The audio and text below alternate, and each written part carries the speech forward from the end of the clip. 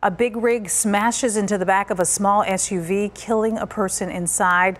Police did not issue a traffic ticket to the driver of that semi. It happened just outside of Phoenix, and we sent our investigative reporter Morgan Lowe to find out exactly what happened here.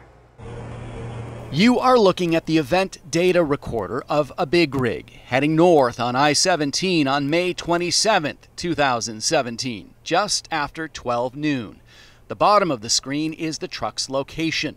Top right shows the driver, and the top left is the driver's view.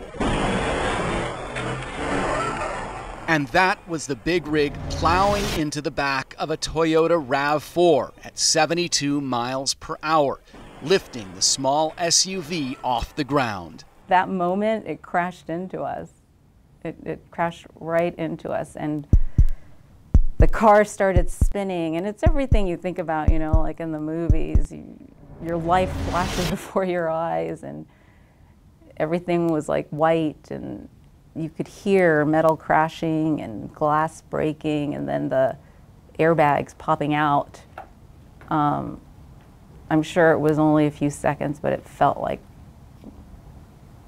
forever. Cheryl Sabal was driving that RAV4 with her father, sister, and stepmother. It sounds like you were remarkably aware of what was going on that entire time. Mm-hmm. Yeah, I was. And what Cheryl immediately realized was that her stepmother was critically injured. She was struggling for breath, and she wasn't responding because I was calling her name. We were all calling her name. And I remember my father asking, is she okay, is she okay? And I was telling him that she's unconscious. Grace Sabal did not survive that crash, and 3 years later, the Sabal family feels the void she left behind every day. It was a very, very big loss to our family.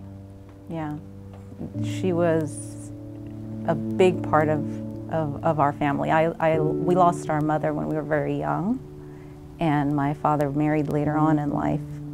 He found Grace, and that was such a blessing for both him and for us because she kind of brought our family back together. She became the matriarch. This is the DPS crash investigation, and it shows that although the collision may have taken place here, the events that led to it started long before the semi reached this stretch of freeway. According to investigators who looked at the big rig, the anti-lock brake system light was on, but was covered with a piece of black tape, indicating a fault within the system. The driver hadn't logged the total miles he drove. One investigator called it a false record. The driver, David Stout, wrote that traffic had come to a dead stop and I could not stop fast enough. Investigators concluded the semi-brakes didn't engage until it was approximately 50 feet from the Toyota, or half a second from impact. And if you look at Stout's behavior in the minutes before the crash, he's fidgeting, steering the semi with his knees, and texting. He doesn't seem to notice that traffic up ahead has come to a stop. After all of that, not only was the driver of the semi not arrested, he wasn't even issued a traffic ticket. This should have been charged as a vehicular homicide against the driver, and quite frankly, the trucking company should have also been criminally charged. Tom Ryan is an attorney who represents the Sabal family.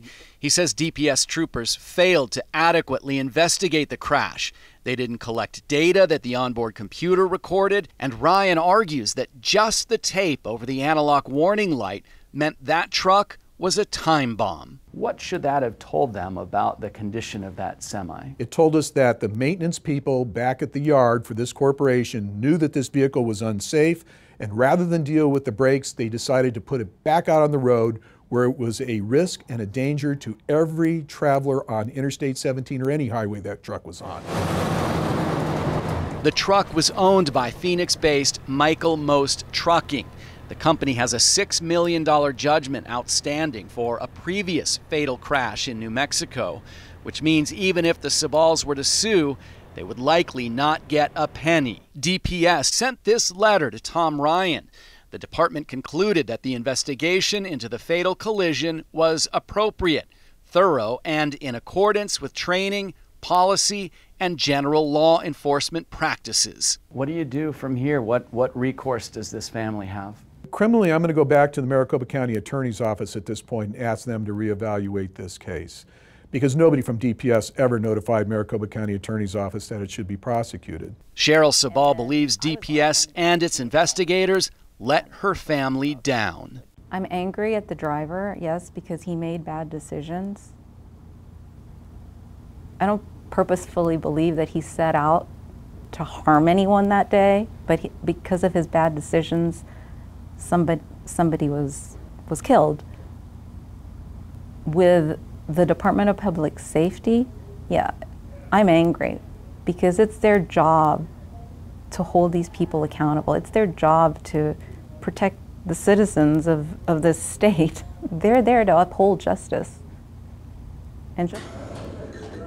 DPS officials sent us a response to our questions this afternoon. They said they expressed their deepest condolences to the family that lost a loved one in the crash, but they doubled down. Said they reviewed the case and stand by their conclusion. Yetta? Morgan, that video is so hard to watch, and our hearts go out to that family. I got to ask, did they explain why they didn't ticket that driver or even cite the company? You know, that's a question we do not have an answer to. They only stated that the investigation was appropriate and in accordance with best law enforcement practices. And what about that driver? Is he still on the road with the company? I called David Stout and left a message. He didn't respond. I also called, emailed, and sent a fax to the trucking company asking a number of questions, including whether Stout was still driving.